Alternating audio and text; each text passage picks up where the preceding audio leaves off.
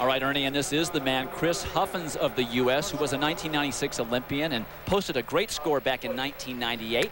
But this is the man, the world record holder, Tomas Dvorak of the Czech Republic. He beat Dan O'Brien's record back in July, just missing the 9,000-point barrier by 6 points. We take a look from the Cam Cat as the athletes are backing into the blocks. Huffins starting out of lane 7, right on his right, Tomas Dvorak. Huffins clearly the better sprinter of anybody else in this decathlon field. He needs to have a very good 100 meters here. Huffins out well with the gun, second from the left of your screen.